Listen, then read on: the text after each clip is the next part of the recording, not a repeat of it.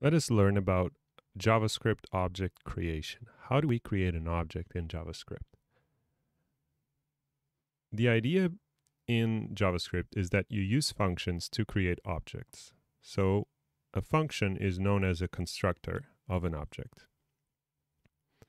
So for instance, we can do the easiest way, which is we could just return one of these maps. As I mentioned before, a map is an object in JavaScript. The easiest function I could do to create an object could be, let me delete this, would be just to return a map, right? That's the easiest way. I've already taught you that an object is a map. If I have a function and I return that a map, then that function creates an object. Okay, so I can even print out sol.log p. So in this case, I created a shape that returns an object with two fields, one for x, another one for y. And I can just create it by calling my function shape that initialize x's with the first parameter and y with the second parameter. In this case, I created p, or I assigned the object to a variable p, and then I printed out that variable, which showed me the object created. So nothing too surprising here. Another way you could do is, okay, so this is how you create a class, right? You could think of this function shape as a class. So whenever I want to create an object of type shape, I would call this function, which would return this object. As you can imagine, this is a very low-level idea of a class, right? You probably would not call this a class, but let's assume it is. So if shape is a class, how would you extend a class? Well, a very simple way of extending a class could be just calling it, right? So you would, let's say I want to create a rectangle that extends a shape. Okay, so here what I'm saying is a shape has at least an x and a y position, and now I want to define a new class called a rectangle that extends the xy position with also a width and a length, right? So what I can do is I can call the super, right, which is the shape, and I can get the object that was created by shape, and then I can extend it by adding two more fields, right? So in this case, I added a field width, and I added a field length, and finally I return the object.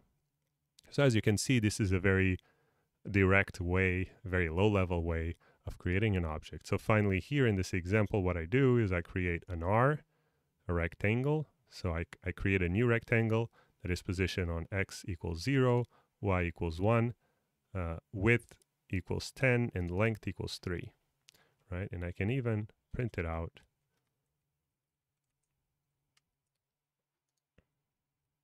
And as you can see here, what thing failed? Love that asserts. Okay, let's comment this out just to see if everything works well. Okay, so width is 10, length is 10. Okay, so let's see if XY is working. XY is working. Let's see if width is working.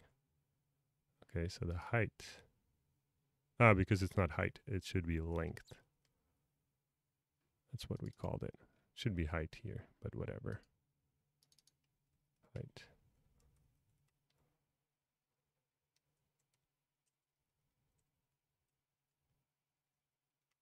Okay. Typo here. Height, height, height, height. Okay. Okay, so this is a way of thinking about a class extending another. And that is to say, well, one very basic way, if you didn't have like a structured way of doing it, like you have in Java where you just write extends, you could encode it with this pattern, right? You would call the function, the constructor function shape, and then you would provide the fields, and that would return your new object. And then you can extend that object because in JavaScript, you can add new fields just by assigning them. As you can see, if you do any typos, you're kind of left down in the water, right? I wrote I write a typo here. So for instance, x height doesn't exist. of course, the assertion will fail because x height is now undefined. So if I write it like this, it should work. So it's not an error to talk about a field that doesn't exist. It just returns with the value undefined, okay, which is something you can test against. So in this case, it should be height 3, and everything is working. Okay, so this is a very basic idea, just to bring it back and summarize it. You have a function, and you can use a function to create an object just by returning that object. And then you can have an idea of extending by just calling the constructor of what you're extending.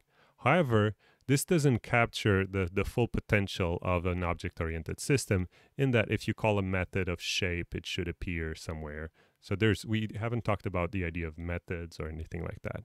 So we can do a bit better, and JavaScript actually offers a bit more functionality than that. So the way JavaScript actually works is that each function by default has an object, okay? And this object, so each function is an object. So here's another example, okay? So you write a function and you give it a name. Okay, so this is a regular function. This is what we've learned. We can write a named function with the keyword function and then the name of the function after. There's two new things here. First one is using this. Second thing is using new, right? We haven't learned about that. We're learning it right now. Okay, so how does it work? So the functionality here is exactly the same as the one in shape. Okay, just as a disclaimer. So what we're doing again is the same thing. When we call new shape, it should return a new object that also has an x and a y defined. Okay, so just to confirm, I'm going to do console.log. I'm going to print p1. Okay, just to convince you that this is indeed working. Okay, and you can see that this, now it appears shape here, and you see 0 and 1. Okay, so this is the function shape is an object, okay? And it's a constructor object. And you know that because it's initializing the this. So this is like a special object or map that is created when you call new, when you use this keyword. So the this is tightly coupled with this new keyword. So when you do new, what's happening behind the scenes is exactly this. So when you do new, it's the same as imagine that underneath at runtime, what's happening is you're creating a new empty object, and you're passing the object, assigning that empty object to this, okay, which I called obj just to distinguish between the this. And then what's happening at the end? Notice that there's no return. Shape returns nothing because it's just a constructor. That's syntactic sugar for returning obj, which is the this. Okay, so that's what I want you to understand. When you look at the code that I just showed you, where you define a function, and if you manipulate the this dot field, what you're doing is you're initializing the object that is created when you use the keyword new. Okay, so this is a special function only needed, and it's special because it's referring to this, only needed when you use new. Okay.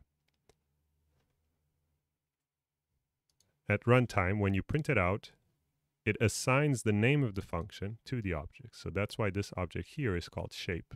And you know that it's just something that the JavaScript interpreter knows. Okay, it knows the name of this function, so it knows also that this is a special instance. It is not an empty. You can think of the first example as creating an anonymous object, right? An object that has an unnamed class, whereas here the class is actually shape. This is the name of the class. And we'll see a bit more how does extension work here. That's what we're going to learn in the next few slides.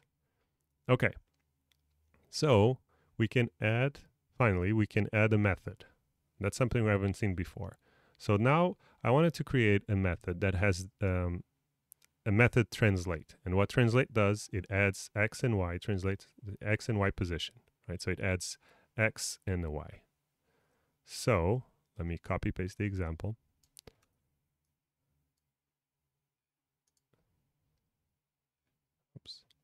Okay, so what I have now is a method. So the way I define a method is I assign a new field that is an unnamed function with x and y. So an unnamed function can also be written like this, right? And now notice that it's talking about this as well. Oh boy, another this. So this and this are the same. They are referring to the runtime object. Okay. So this is a special function that works as a method. So when I call, so let me print out P1, and then I'm going to translate, and then I'm going to print out P1 again.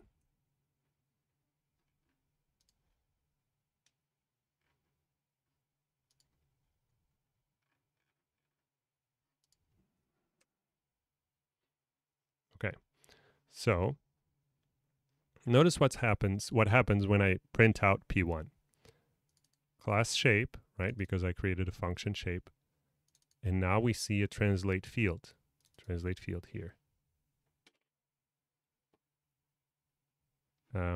It says it has a special marker called function because it doesn't show the code, right? It just says that this is a function. And that's how we know shape has a method translate. And now I call it as usual in C style / Java style languages. I do object.method, and then I pass the values to it. So in this case, it would be x and y. And then what I did, I added 10 and 20. So that's why I see x assigned to 10 and y assigned to 21. Okay, so if you're familiar with object-oriented programming, this shouldn't be too surprising. If you're not, then you might like this slide, which takes away the magic. So what's happening here in this slide is making it very explicit what's going on. So the constructor function takes a special object, right, which when invoked, it will initialize 3 fields, x, y, and z, x, y, and translate. Finally, it will return object. The interesting part here is the assignment of translate, which is creating a lambda that is capturing the closure, right? It has a closure. So it's capturing obj, which is given by parameter, right? So because if you think about what you've learned already in Racket, this is essentially a lambda that captured this object. The only difference with what you're used to in Racket is that this object is mutable. So if I do plus equals, is mutating that object, right? But it's the object that was passed here, no magic. So this is again syntactic sugar for the implicit parameter that is in the constructor, that only shows up when you call new, right? So the convention is when you call new, what's happening is you're initializing it with an empty object that is then passed outside. Okay? So if you understand this, then you should understand. So if you're not familiar with object-oriented systems, work your way backwards. So first look at the explicit version, and then look at the syntactic sugar version. This is what, both of these are valid JavaScript, by the way. You can use either one. It's just that JavaScript gives you this functionality. It makes it a bit shorter, more implicit, but simpler and less verbose. Okay. You can further even add a bit more syntactic sugar and write this, exactly the same code, but now using the class constructor. So you say this is a class, this is the constructor, I'm initializing with x and y, and then I'm defining a method called translate. Notice that there's no function here. You just write the name, and there's a special name called constructor for the first, the one that initializes. Exactly the same code. Okay. So next, what we're going to learn is in the next lesson, and in this lesson. So today, what we're going to learn is really inheritance. That's the next key part. But what we're going to learn is how to take this most basic approach and convert something that is high level, like this, into this, something low level like this, right?